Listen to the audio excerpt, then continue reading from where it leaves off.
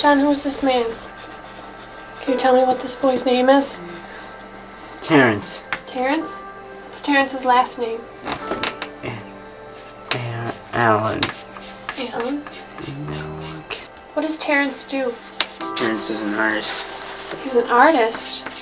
He uses oil paintings. Oil paintings? Does Jonathan do oil paintings? Yep.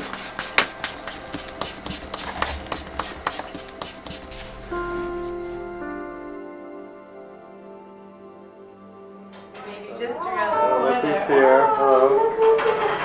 This is first time on TV. Jonathan was very different than other children from very early on. He was in his own world. He didn't point to things the way normal kids do to want to understand his world. You had to go in and pull him out. Look at me. Look at me. Ready? Jonathan, you need to look at me. Ready? Give me the truck. We went from doctor to doctor, and finally we met a neuropsychiatrist. And then that was the first time we heard the word autism used in relationship to Jonathan. Everything just caved in all at once when he gave us that diagnosis. Because you have all these dreams for your child and aspirations and hopes when they're born, and it was all dashed in an instant.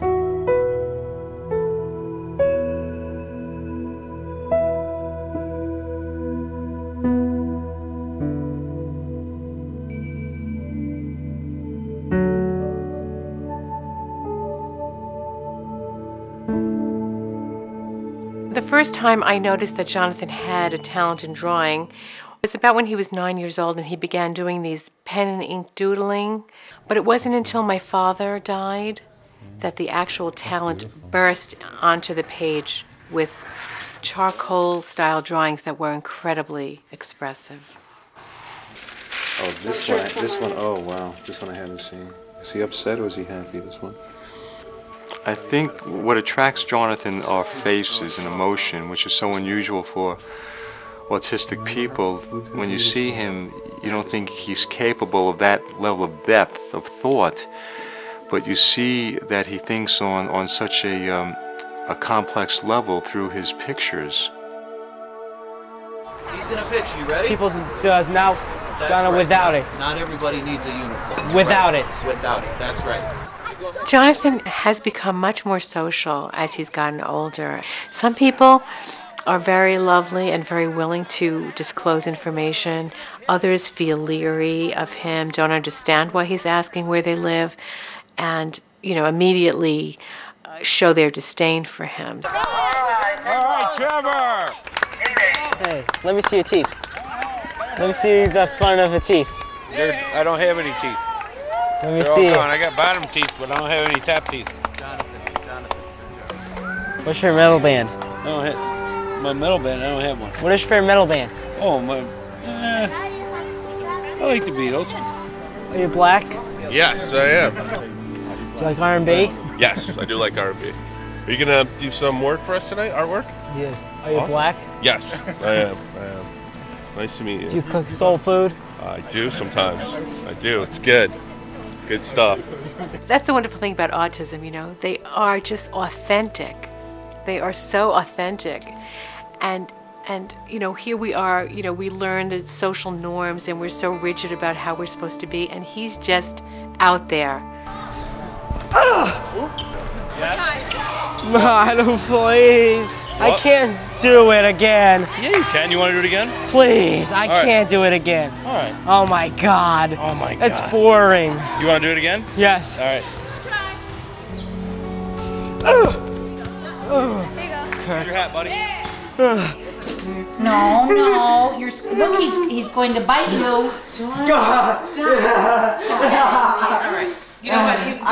Do you want to play baseball? Yeah, I want Georgie back. All right. After speech. You can get Georgie after speech. I want Georgie back. John. You can see Georgie after speech. I want Georgie back. Come on. Should we start speech? Yes. Okay. Yes, I am. There's a paper for you. I want Georgie back. I have an autistic boy with me. And one of your managers told his mom that you guys would make a beef cheesy gordita crunch for him. KFL 472, please come back.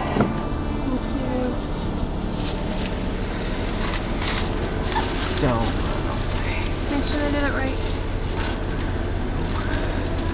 Can I have a Mountain Dew? Oh, It's okay. it's the chicken. Wait a second. I need the beef cheesy gordita crunch. Right. Okay, just a second. I'm sorry. And this is chicken and it was supposed to be beef. Oh. I'm sorry. I want the beef cheesy gordita crunch, please. Yep, they're getting it for you. I want the beef.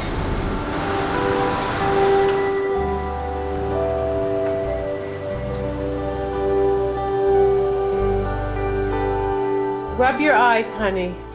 And take a deep breath and say, I'm relaxing. I'm relaxing. Should I fix it? Yeah. Can you try to lay down? Jonathan, lay back on the pillow. Sports with my friends. Uh-huh. We will. His mother believes that he has a seizure disorder. I'm not so certain that that exists. And I think he has more of a behavioral problems. I think he senses isolation. I believe he senses frustration and not being able to connect the way he would like to with the outside world. And when he can't express it, he acts out. You need to apologize because I can't go far away. Because I can't.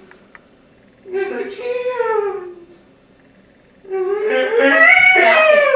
I can't. Jonathan, move back! Move back! I can't.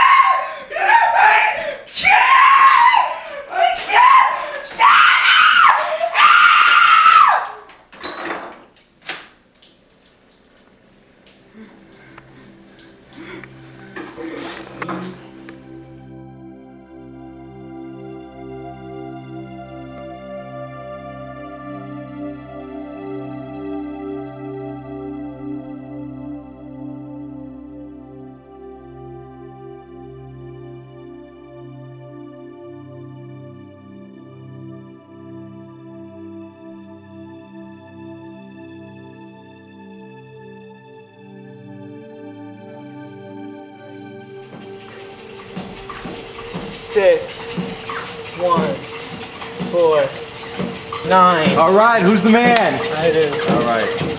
Jonathan has this remarkable potential, and he's easy to teach because he's relentless. He will not stop.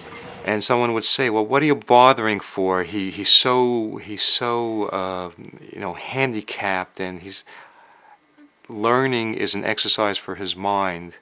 And I don't know, and nobody knows whether or not this will eventually break down some of these autistic walls and bring him more a sense of normalcy and allow his very strong intellectual power to emerge. 2 plus 5 equals 7. All right. Who's the best mathematician? Who's the best? Yeah, Jonathan Lerman and Albert Einstein. Right. Go ahead. I want to welcome everybody to the Chris Theater. This is our 20th annual.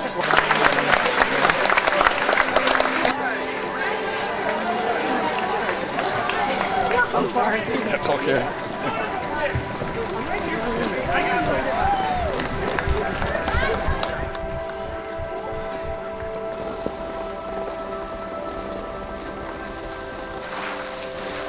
As a parent, my fantasy is someday, because he's so intent on being normal and he's practicing, and he's memorizing, and his language is improving, he would wake up someday through some miracle and come over to me and say, "Dad, I'm not autistic anymore."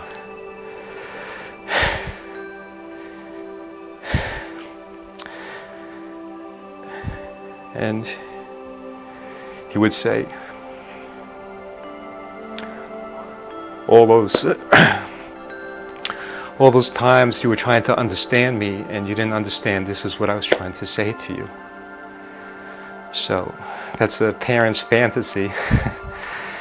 But